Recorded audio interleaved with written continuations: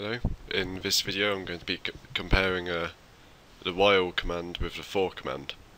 Now both these commands can work in similar ways. Here I have two examples. So I've got the for command and the while command. So the for command is actually up to 3 times faster than the while command. If you click on the link below, this website will show you code optimization. And here it says that in fact the for is up to 3 times faster than while. So let me show you what's going on here. In our for command we have for counter. Counter is an empty variable, so every time we go through the for command we'll add 1 to the counter. So when the counter equals the limit, which I've set as 10 through my limit local variable, the for command will end, and that will be that. So I'm going to quickly show you what happens with the for command. I'm just going to call it through a simple radio trigger, so call for command. There you go, it jumps straight to 10. To show you what's actually going on here, I'm going to add a small sleep. And the hint format is really useful for seeing what's going on with your scripts.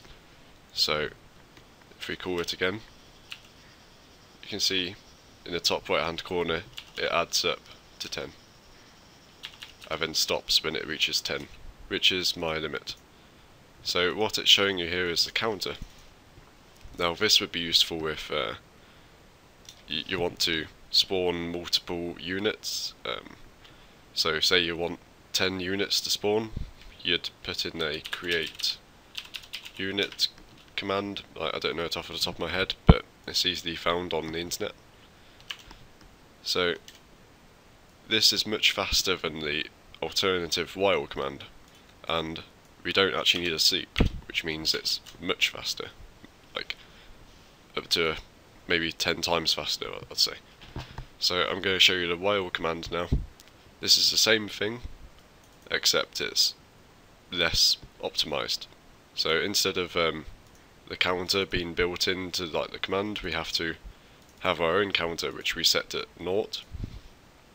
And while 0 is lower than, while counter is lower than our limit, which is set at 10, we'll run through the while.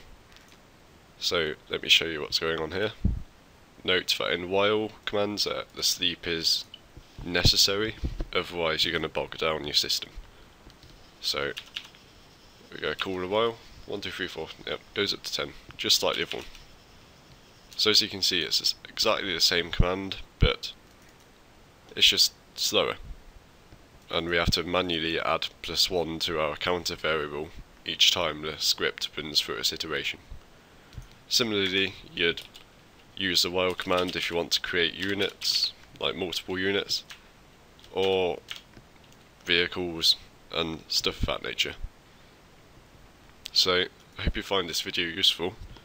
I've linked this mission below so you can have a look at the commands yourself and hopefully learn a little bit more.